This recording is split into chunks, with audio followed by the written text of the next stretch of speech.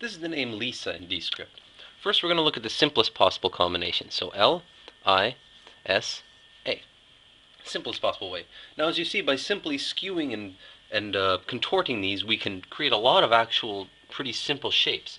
For example, if we could squeeze the L down into a little plus sign, put it inside of the I, and then S-A, and that alone can actually start to look pretty nice. It kind of looks like a cup supported by some kind of wavy, not sure what. I mean, the visualization of Dscript is up to first the author and then the reader. So now, the next thing we can do with it is there's a special combination in Dscript, is. This is very, very common because you're dealing with the word is.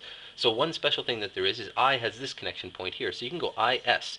Now some people look at that and go, it looks like two of the same thing. It looks like they're both just a couple of I's maybe. Well, how do you know this is an S? Well, first of all, the I is connected like so. We don't connect an I to that point there. Secondly, and most importantly, an I always catches something. So if it's an I, there will be something coming in here, unless it starts the word. But regardless, even if it starts the word, when you see this, you know it's an I because it's starting the word like this. So anyways, a word will catch it. Something will come down into it.